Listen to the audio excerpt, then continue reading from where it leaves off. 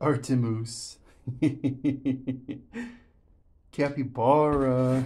Come here, you two. Capybara.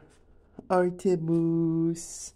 Um, you guys are gonna test out these new hides, yeah?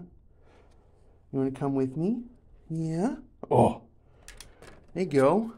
You too, big boy. You too, big boy. Now, I know the table isn't super comfy, but we have this little barn-esque hide here.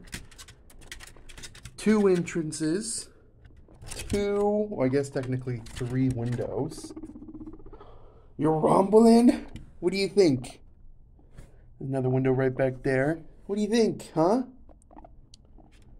What do you think, Capybara? Then we have this one right here, which is a bed with some fleece. Very cool, very awesome. You want to try this out? Come here, you. Oh, okay. One of you's got to come here. Come here. Hey.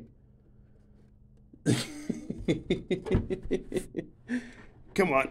Come on, big boy. Let me put the chunk of bar in there. Come on, chunky bar, dude. Go on. Get in there. Get in there. Come on. There you go. So this has this right here. On the other ends, it's completely whatever. But it's a little bed. It's a cute little guinea pig bed. What do you think? Huh? What do you think? You enjoy it?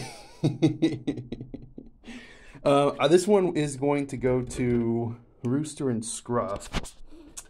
And I haven't decided who I'm going to give the bed to quite yet. What do you think? Do you want the bed? Capybara, do you want the bed? Is it comfy? I don't know. I was thinking, well, who needs it really?